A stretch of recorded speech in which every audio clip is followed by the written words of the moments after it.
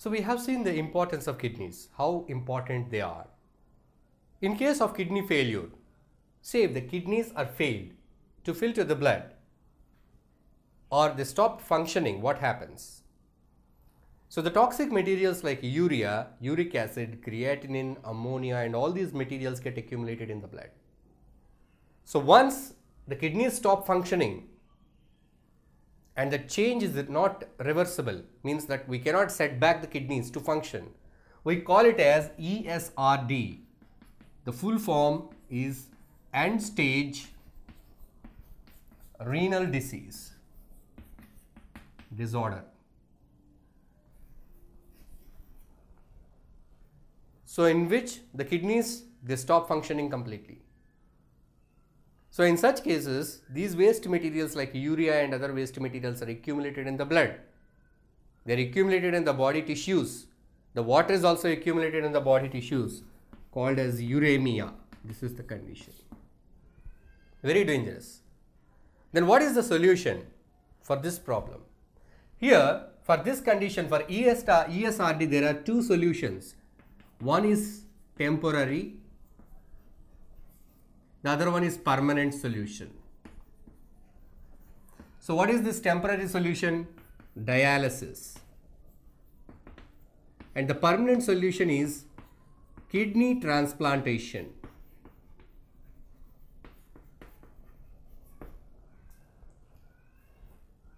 So what is dialysis? Dialysis is a medical procedure in which the blood of a person is artificially purified or cleansed. The cleaning of the blood is done artificially with some kind of setup. So with the help of this setup, the blood is purified. Toxic materials like urea, uric acid and such materials are removed from the blood as the kidneys are totally failed. But it is a temporary process. The person has to carry on this dialysis procedure weekly twice or weekly once, weekly thrice. So for his lifelong, throughout his life. So that is the dialysis. We will see how the procedure of dialysis is carried out. The second one is kidney transplantation. So if there is any donor available, if there is any donor ready to donate a kidney, so in such cases the donor can give the kidney and the kidney can be transplanted to the person who is suffering with ESRD. We will see what is the kidney transplant and how it will be a successful kidney transplant. Now first let us look at the dialysis. So let us see the process of dialysis. So dialysis is a medical procedure which is done with the help of a dialyzer. Dialyzer is the equipment or the machinery which helps for the process of dialysis. So for the process of dialysis, we need to have a dialyzer. So the dialyzer has got a chamber in which it contains some solution which is equivalent to blood.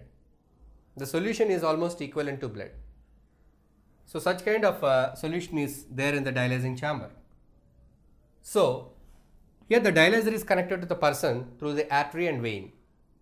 The blood from the person's body whose both the kidneys are failed. So such person needs dialysis. So we call this as hemodialysis. So here the blood from the artery of the person is collected and the collected blood is added with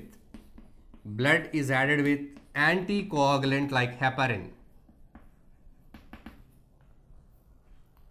The blood should not coagulate because when the blood is in our body, it doesn't coagulate, it will flow, it will not clot. But when the blood is taken out of the body into some equipment, there is a chance for clotting of the blood.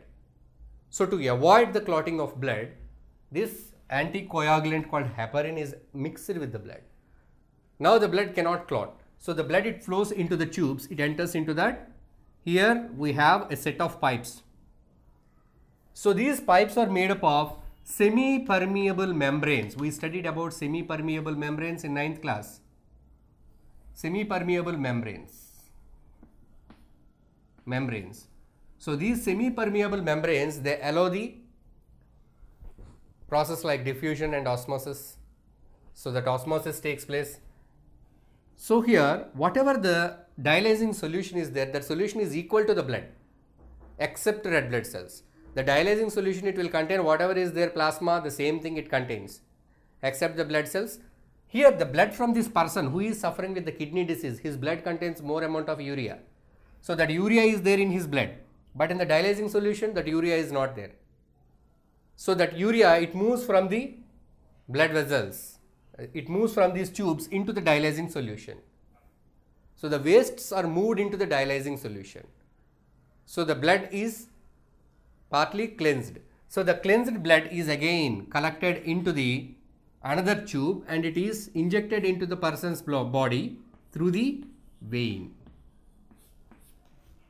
But before it is injected into the body, the heparin blockers will be added to stop the action of heparin. So the anticoagulant is removed, then the blood is again given back to the body. Through the veins, it is supplied to the body. So in this process, this dialyzing solution is absorbing the toxic waste like urea and all. So the dialyzing solution with the toxic materials is collected out. So the total process, it takes 3 to 6 hours. Depending upon the requirement, the patient is advised to take dialysis weekly twice or weekly once likewise. That will be prescribed by the doctor. So by this method, the blood can be cleansed, the urea and other toxic wastes can be removed from the blood by the process of dialysis. But this is a temporary solution for the persons, for those both the kidneys are failed. The permanent solution is kidney transplantation. So the second one, the permanent solution for kidney failure is kidney transplantation. So in kidney transplantation, kidney from a donor is transplanted into the person whose both the kidneys are failed. So in case of this kidney transplantation, here the person who is donating the kidney, he should be preferably a close relative of the person who is suffering to the patient, because here the kidney, whatever is transplanted into the patient's body should accept the foreign body, that is the kidney. So due to the factors like immunity factors, if there is any rejection, the operation will be a failure. So in earlier days, the kidney transplant operations, there the success rate, it was 8 to 10% likewise. But now with the increased modern techniques, advanced techniques, the success rate in the transplantation of the kidneys is increased. So the kidneys are collected from the donors, mostly the close relatives. Sometimes the kidneys and other organs are collected from the brain dead people. From the brain dead people, the kidneys are collected and they are transplanted to the healthy people. So the kidney transplantation is the permanent solution. This is the permanent solution, but there are thousands and thousands of people, those who are waiting for the donors to get the kidneys, who are suffering from that failure of kidneys, both of their kidneys. So they are looking for the donors. There is a lot of demand and requirement of kidneys and looking for that donors who donate the kidneys to save their lives. So now let us look at the other pathways of excretion in our bodies. So we learned that the kidneys are the major organs for the excretion of waste like urea, uric acid, all the nitrogenous and toxic waste and extra water and mineral salts out of our body.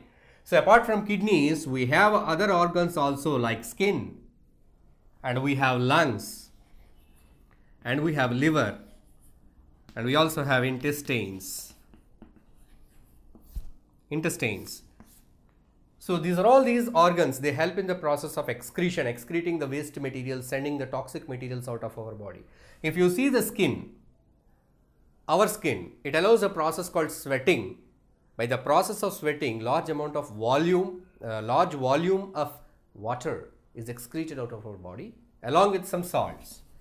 So water and salts are excreted out of our body by the skin. It has got sweat glands. So it also has got sebum glands, oil glands, which secrete sebum, sterols, some kind of fats, hydrocarbons, and other oily materials cholesterol and other sterols, fats, hydrocarbons are excreted through the skin. It is secreted out through the sebaceous glands present in the skin. So in this way it helps in the excretion, and lungs, they excrete the waste gas that is produced in the cells during cellular respiration. Carbon dioxide is excreted out by the lungs. And liver.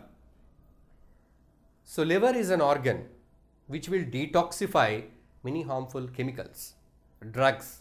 If you take any medicines, the medicines are metabolized and finally made to harmless in your liver. Many of the chemical synthetic foods, synthetic food additives, food colors, if any artificial materials are added to the food, so those artificial materials and substances are neutralized and detoxified by the liver. So liver is an organ which detoxifies so many poisonous substances, and it converts the substances into other non-harmful forms, then they are excreted out of our body. So that is the job done by the liver. So liver is also, it plays an important role in converting the toxic materials to less toxic materials and helps in the process of excretion. And intestines, if you see the intestines, through intestines undigested food is excreted out. We know that the undigested food is passed out as a fecal matter. And the large intestines, they also secrete certain salts like excess calcium and magnesium and iron, the unabsorbed iron, the excess iron, these are all secreted by the large intestine and they are excreted out. So in this way, along with kidneys, the other organs are also, they are playing a role in the excretion of toxic materials and other useless harmful substances. To get rid of such harmful substances, all these systems are helping. So we have seen what kind of excretion and excretory system is there in human beings. Then how about other animals? So do they have the excretory system? If you look at the different levels of organisms in different phylum, they have different levels of excretory organs. But anyway, the human excretory system is the very well developed and complex excretory system. Now just let us look at the excretory system of other animals, the various kinds of animals in the animal kingdom. So now let us look at the excretion in other organisms. We have seen in humans we have a pair of kidneys, ureters, urinary bladder, and the excretory system, it's a very complex system. If we see the other organisms, right from the simplest form, protozoa, unicellular organism, even in their body, that is in their cell, excretory materials are produced. How do they get rid of such materials? If you see that amoeba is a protozoan, in the body of amoeba, the body itself is a single cell. The wastes are produced and these wastes are collected into a small bubble-like structure called as contractile vacuole. Contractile.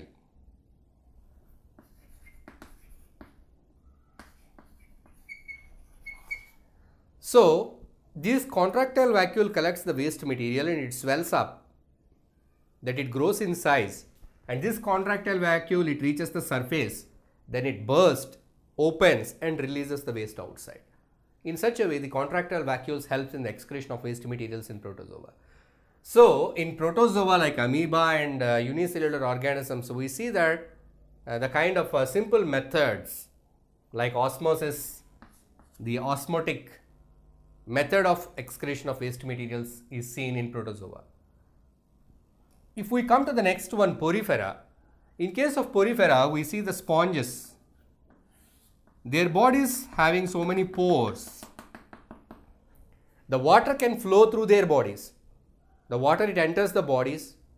All the cells are bathed with water. So the waste can be easily released or left into the water as the cells are exposed to water. So such kind of excretion takes place in porifera. It does not require any special excretory system as their cells are exposed to the water currents. So now let us look at the Platyhelminthes and Nematoda. In Platyhelminthes and Nematoda, this is the first phylum in which we see special excretory organs called as flame cells. The flame cells are found here, Platyhelminthes, planaria. We see the flame cells. So the next one, Annelida, we find nephridia. Nephridia. So these nephridia are found in annelids, earthworm. If you see the earthworm, you find nephridia or the excretory organs. And the next one, arthropoda. If we look at arthropoda, in arthropoda we see that green glands and Malphizian tubules.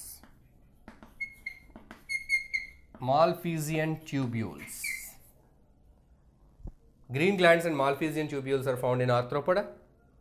And if you see the mollusca, Metanephridia,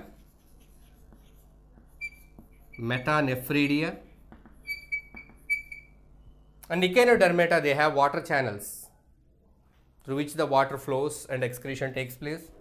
And reptiles, birds and mammals, we find the kidneys. So these are the various kinds of excretory organs that help various organisms to excrete the waste, nitrogenous waste produced in their bodies.